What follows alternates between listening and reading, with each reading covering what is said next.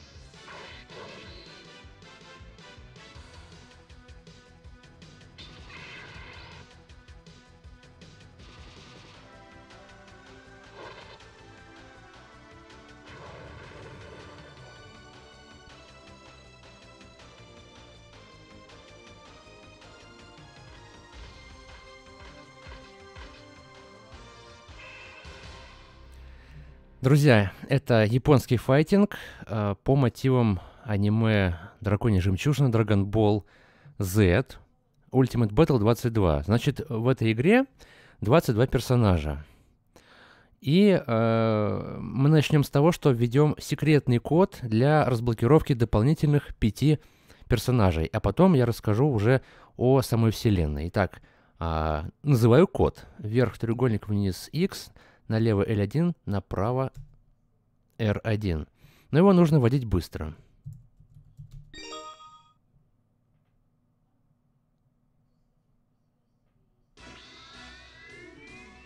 Итак, дополнительный персонаж первый — это Гоку,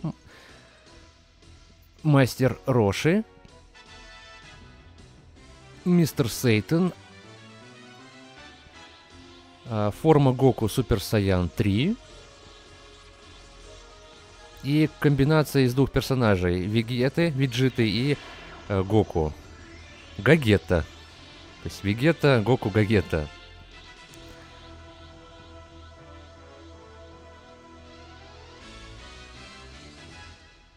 И название игры заставка меняется. Смотрите, теперь это уже Ultimate Battle 27. Друзья, я уверен, что многие из вас сейчас нифига не поняли. Если вы знакомы с вселенной Драконьей жемчужины, скорее всего, эта игра вам должна понравиться. Если вам нравятся японские файтинги и классические олдскульные игрушки, эта игра тоже должна вам понравиться. Она, в принципе, может либо понравиться очень сильно, либо очень сильно не понравится, потому что она специфическая, скажем так. Ну, лично это мое мнение. Эта игра является моей ностальгией, она мне всегда нравилась, и только на первый взгляд она может показаться очень простым каким-то незатейливым файтингом. Чем больше ты играешь в этот файтинг, тем больше ты понимаешь, что на самом деле это довольно-таки неплохая штука. Итак, я не буду рассказывать про всю вселенную Dragon Ball, потому что сам немного о ней знаю. Скажу только то, что я подсел на это аниме, первый сезон которого, по-моему, там в 86-м году начался, назывался Dragon Ball. Это уже Dragon Ball Z, это уже следующий сезон. Итак, давайте, собственно, перейдем к самой игре, к самому файтингу. Итак, здесь у нас есть 27 персонажей. Причем музыка довольно громкая почему-то. Мы ее сделаем потише. А в самой схватке она не будет такой громкой. 27 персонажей, причем очень они все разные. Кто-то имеет даже несколько форм. Например, вот это Супер Гоку. Это один и тот же персонаж, если сравнивать с Гоку. То есть это Гоку это уже... Гоку это когда он еще маленький был, а Супер Гоку это когда он стал Супер Саяном. По-моему, это Супер Саян 2 форма. Здесь есть персонажи вообще из других планет. То есть, например, Маджин Бу — это Маджин, а Супер Бу вот это вот, да, это, скажем так, результат того, что Маджин Бу рассердился, когда по мультфильму мистера Сейтона ранил из пистолета какой-то чувак. Маджин Бу разозлился, из его дырочек в голове пошел пар, и из этого пара образовалась его темная сторона. Evil Boo. Evil Boo поглотил Маджин Бу, и получился Супер Бу. В общем, такая дикая вселенная, на самом деле, одна из самых, наверное, знаменитых. Давайте уже играть. И выберем какого-нибудь персонажа. Пусть это будет Готрункс. Готрункс — это сочетание фьюжн из двух персонажей. Это Гатен и Литл Транкс. Готрункс, соответственно. Поехали. Ну, компьютер выбирает перса. И теперь можно уже погромче сделать. Ну, вот так звук сделан. Так, давайте смотреть механику этого необычного файтинга. Квадрат, удар кулаком. Против нас играет Cell. X это нога. Треугольник это полет. Не дает мне взлететь, парень. И круг это использование ки. По-моему, ки это называется. Поправьте меня, если я не прав, потому что фанаты могут разозлиться. Вот только что мы видели Хамехамеха в исполнении Cell. Здесь приемы делаются интересным образом. Нужно чувствовать, как быстро вы нажимаете на клавиши. Слишком быстро и слишком медленно нельзя это делать. Скорее нужно это делать медленно. Итак, поехали. Значит, что у нас имеет Готрункс? Есть приемы, которые свойственны всем персонажам, а есть индивидуальные приемы. Например, нолик — это выстрел шариком. Вниз-вперед нолик — это 3 шарика. Вниз-назад нолик — это поле против энергетических атак. Вот пусть у нас стрельнет чем-нибудь. Вот видите, я заблокировал только что невидимый ки удар. Вот. Потом захваты есть. То есть это просто квадрат вплотную, вперед квадрат, либо назад квадрат. По-моему, так можно делать. Естественно, прыжки, приседания, это все есть. Есть бег, это L1 и R1. Надеюсь, я ничего не забуду. И далее у нас пошли приемы. Значит, стандартный Хамехамеха для всех персов это назад, вниз, вперед, нолик. Но, видите, опять же, может не получаться. Медленно нажимаем. И усиленные, как правило, я их называл кометами, вот эти штуки. Усиленные камеха. Вниз, назад, вперед, нолик. Но для Готрункс это отличный прием с множеством шаров. Как видите, много жизни отнимает. Отличная штука.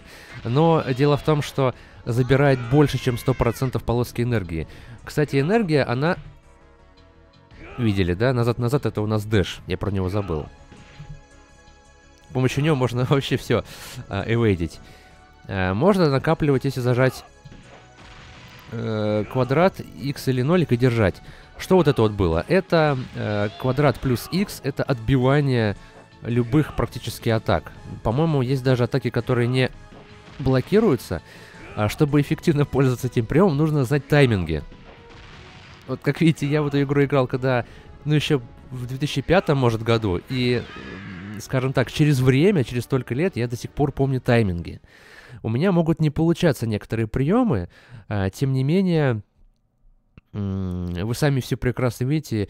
Да, я немножечко почитал Fuck You, и мне нужно было кое-что вспомнить. Давайте еще раз за него сыграем, я не все приемы показал. Что касается самих приемов, их тут довольно много, кстати. Вот. И тогда не было у меня интернета, и вроде даже камп появился только-только. И у меня не было никаких fuck you, и мне пришлось наугад все узнавать, и действительно приемов дофига. Вот. Вниз, назад, X, подкат. Держать назад, вперед, квадрат, это у нас быстрый удар кулаком. Вниз, вперед, квадрат в воздухе. При этом он работает только тогда, когда я прыгаю на противника почему-то.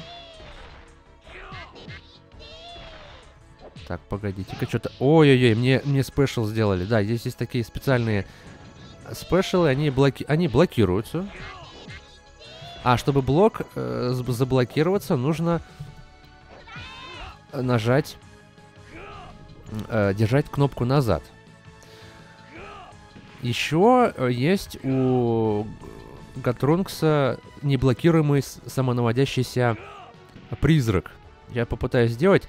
Это делается как? Вперед, вниз, назад. Вниз, вперед, нолик. Вот меня сбили. Я, кстати, могу сейчас умереть. А, это не то было. Ну все, в общем-то, я... У нее, смотрите. В последний момент я все-таки смог отбить. Я вот боюсь, что он меня сейчас ударит, и я...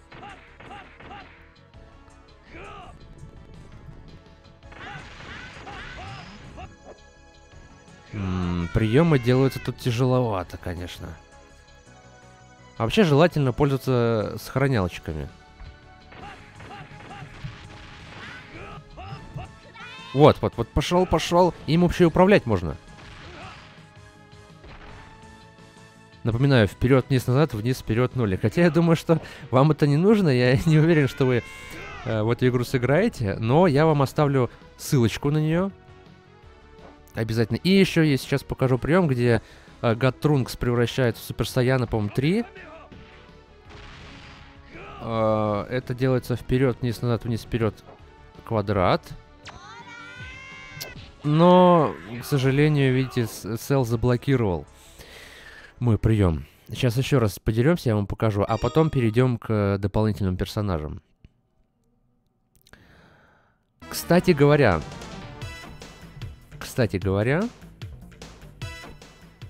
это версия американская, и при этом вы даже не представляете, какой русский перевод тут был. Смотрите. Cell, да? Cell еще вроде как называют Great Cell. Перевели как классная клетка. Классная клетка. Супер Транкс. То же самое, что Little Trunks, только уже взрослый и, ну, как бы супер, в супер форме. Супер Транкс. Транк — это как бы полено или ствол, или что-то такое. Большие стволы называли его в русской версии. Я ее поискал, но не нашел. Здесь все как бы нормально. Криллин, Андроид, там C18. Фризер был вместо Фризы.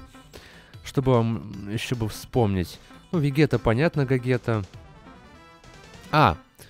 Персонаж Пикколо. Знаете, как он назывался? Сердце Петит. Два слова. Сердце Петит. Я не знаю почему. Серьезно. Но с остальными вроде бы было все нормально. Зарбан, Дабура. Еще в некоторых версиях Дарбура. А Вегету, Гагету почему-то вот написано было в интернете, якобы в US-релизе, а это и есть US-релиз вроде, либо европейский, я могу путать. Его называли Вегито. Вегито был персонаж такой. Но в данном случае это Гагета. Итак, мы с вами не посмотрели последний прием Гатрункса. Давайте его посмотрим. И потом я вам покажу дальше что-нибудь. Вообще, отличные времена я проводил за этой игрой с друзьями. Причем друзья не знали никаких приемов, а я без всяких fuck you это все в этом разбирался. Вот Cell почему-то очень агрессивно играет так. Не могу сделать. Долго думал, на чем играть, на клаве, либо на джойстике. Либо на джойстике, на геймпаде. Но, знаете, на клаве чуть полегче. Надо нажимать не слишком быстро, не слишком медленно. Вот в чем проблема. Пошел. Почему он постоянно перебивает его? Я не понимаю. Боты тут иногда тупят очень жестко. А иногда... Ну, пожалуйста, дай мне для зрителей-то показать. Парень, ну не блочь. Я не стал это монтировать, потому что я хотел показать вам всю сложность исполнения приемов. А он меня убьет-то, кстати. Давайте с этой стороны попробуем.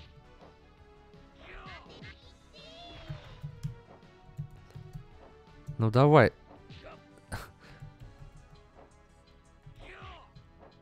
Он меня убьет сейчас. Отлично. Смотрите на этот ужас.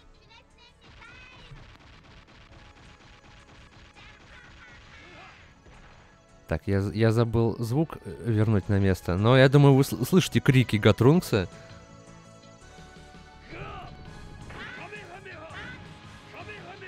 Так, отбиваем Камехамеха. И сейчас мы его убьем.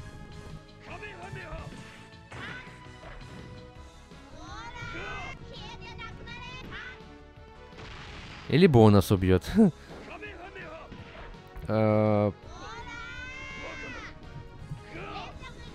Пошли шарики. Ну, сейчас он меня, кстати, если Хамехамеха сейчас пустит, я умру. Да. Ну, в общем, я показал вам, что хотел. Теперь давайте смотреть персов.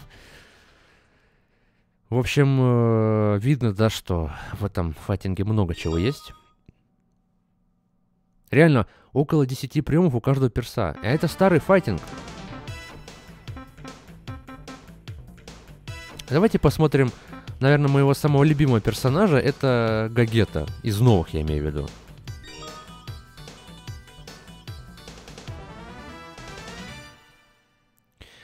Как вы помните, Гогета — это смесь Вегеты и Гоку.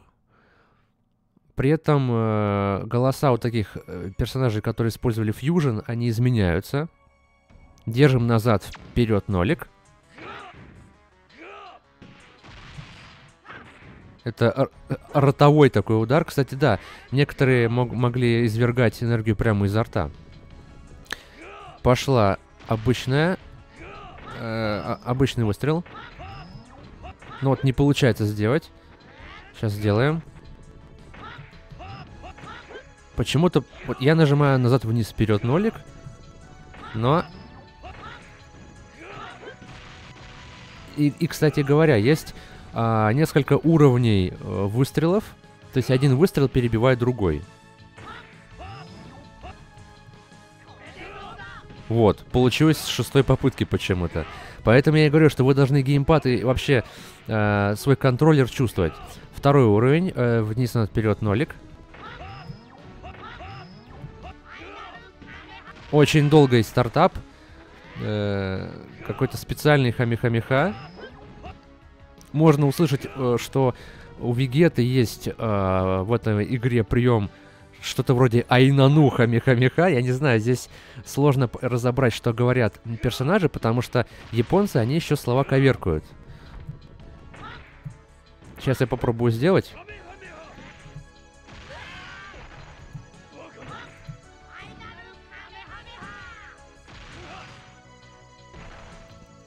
И есть отличный прием, правда, я не смотрел фак, я не помню, как он делается. Тройной Хамехамеха, отличный вообще. Ну вот, по-моему, что-то вроде вперед, вниз, назад, вниз, вперед. Нолик. Я могу ошибаться, конечно. Что у него еще есть? Кувырок у него, я помню. Кувырки у него были. Много чего было. Вообще, я был очень доволен, когда этого персонажа увидел впервые. Это, ну, реально очень классный перс. А это, по-моему, специальная нога какая-то. Да. То есть это не обычная нога, это специальный прием какой-то. Что, пробуем? Причем самое интересное, что я даже не знаю, правильно я делаю. Все наугад получается. А, вот. Получилось. Это получается 2 раза вниз, 2 раза вперед, вниз, назад нолик. То есть я это еще помню. Но тут, в принципе, приемы у персонажей, они похожи. А что самое интересное, если я выигрываю противников, то... как вам сказать? Я не могу поменять персонажа. Я могу поменять его только в том случае, если я сейчас закрою эмулятор и, ну, сохранение сделаю на выборы персов. Остальное все то же самое. Тройные шарики вроде есть тут у Гагеты. Или нет? Не у всех они есть. У Гагеты, по-моему, даже не видно. А теперь вопрос, как делать специальный спешл на захват, когда он начинает вертеться. Есть спешалы, которые делаются вперед, назад, вниз, вверх, квадрат. Вот такие есть. Может быть, сработает, но вот, как видите, не работает. То есть иногда управление у двух персонажей, оно очень... оно может повторяться. Немножечко о Гениусе. Значит, кто это такой? По-моему, это союзник Фризы, и он может меняться местами. Вот если он это сделает, кстати, было бы неплохо, я бы показал его приемы. Он может вырывать свою душу и метать в противника.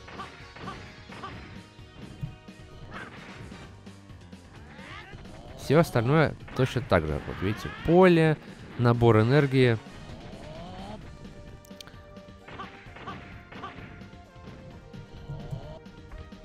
Некоторые приемы в воздухе можно делать, некоторые нельзя. Я бы вообще ему проиграл сейчас и показал бы напоследок Гоку в форме Супер Саяна 3. А так, конечно, хочется вам Каурок показать. Но вот, к сожалению, видите, я не помню, как его делать. Я же сейчас не буду это все дело сворачивать и смотреть.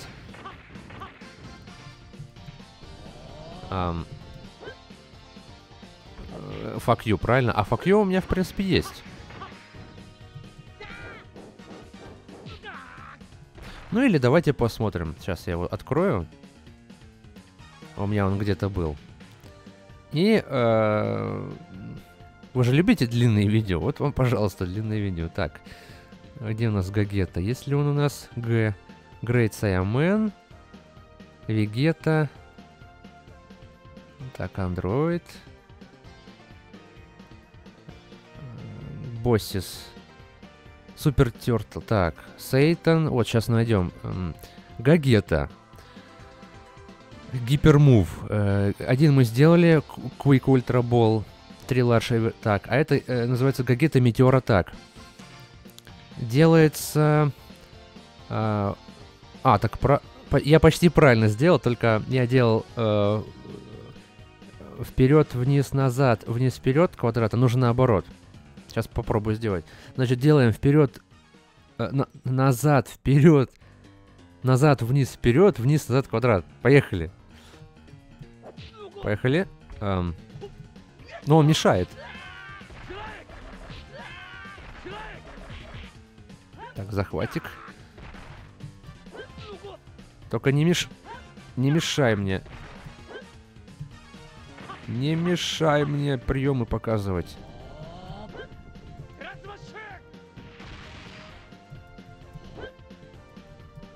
Так, я почти... Это не то.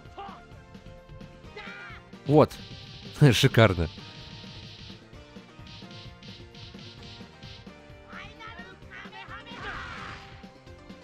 Ну и теперь давайте ему проиграем. Я хочу Гоку показать.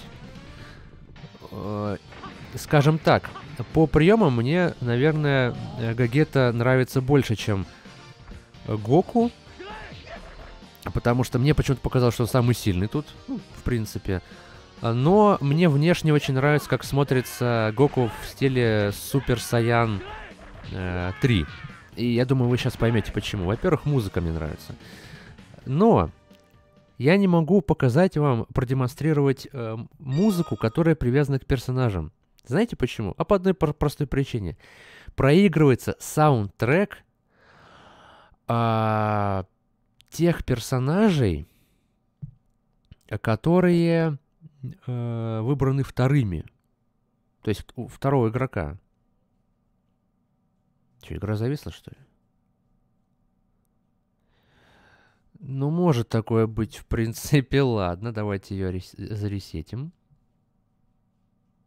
Давайте ее заресетим.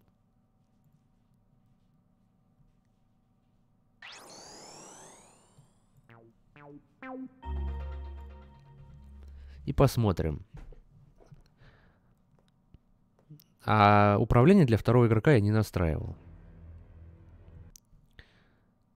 Это ж надо код заново вводить, получается, да? Так. Так.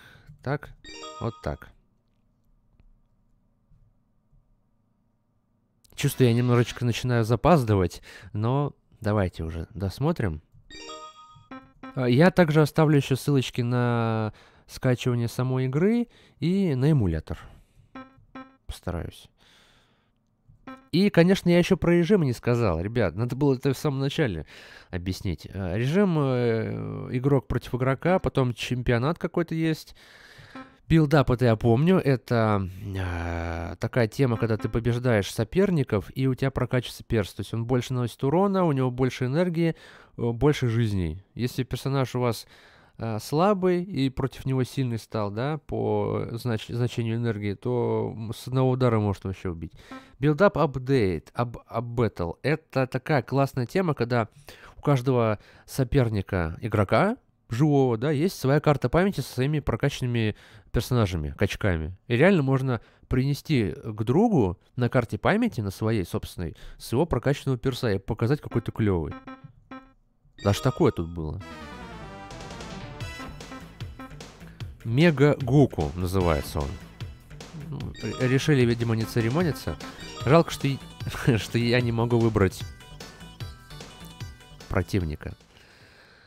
У Мега Гоку, в принципе, все точно так же, как у Супер Гоку, только прием с выпадом апперкотом у него делается с помощью телепорта. То есть, ну давайте посмотрим. Он очень важно смотрится. Правда, я выбрал его на старт, поэтому из желтого я перекрасил его в оранжевый. Не специально это сделал, ребят.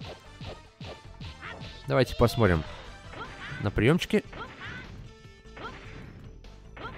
Что-то хамиха у меня не пускается. Да что ж ты будешь делать?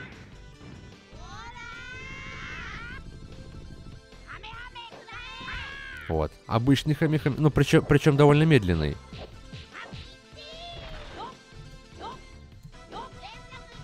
Вот это опасно. Видите, он по мне вифает.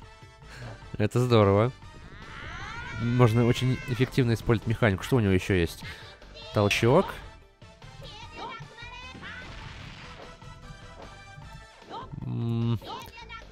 Потом давайте второй уровень сделаем. И есть еще третий уровень, но там никаких возгласов вообще нет. Теперь я бы хотел... Так, вот без этого давай. Сделать супер. Я хочу супер сделать. Но не помню как. По-моему, так же, как у других.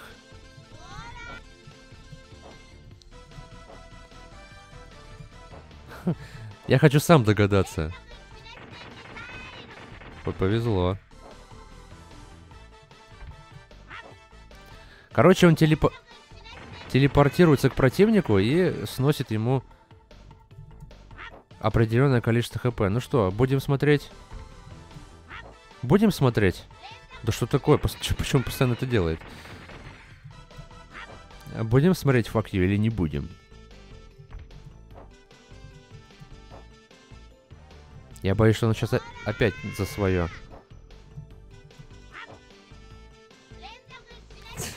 Это, наверное, один из моих любимых приемов, вот эти вот шарики.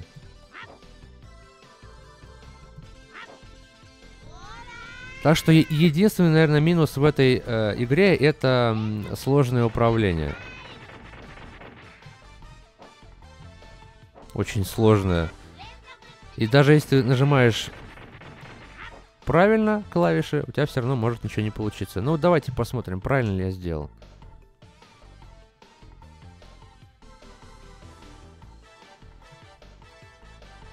Где у нас Супер Сон Гоку 3? Гипермув. Телепорт метеор... это метеор смэш называется. Вот о чем я говорил. Назад, вперед, вниз, вверх, S. Вот те самые приемы, которые делаются по этому принципу. Оу, тихо. Ай. Вот. Прикольно же, да?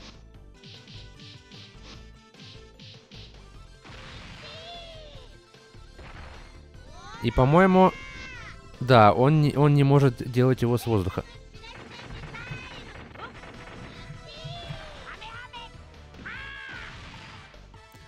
Давайте добьем его. Ай.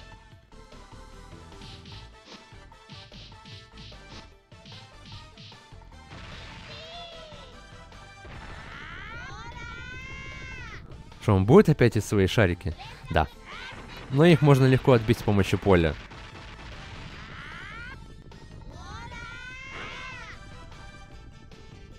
Давай, кидайся.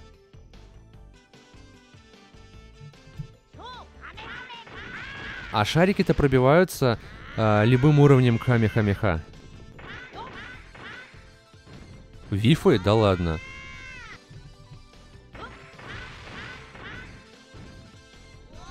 Давай, завершающий удар сейчас будет. Нет, смотрите-ка. Мне повезло сейчас, то, что моя энергия закончилась. Оп. Вифнул. Вы представляете? И я тоже по нему могу вифать. То есть здесь еще модельки персонажей тоже роли играют. Поэтому не такой уж это и глупый файтинг, каким может показаться на первый взгляд. Ну что, друзья, я думаю, что уже очень много я вам рассказал. На этом я заканчиваю свой видосик ностальгический. Всем спасибо за просмотр.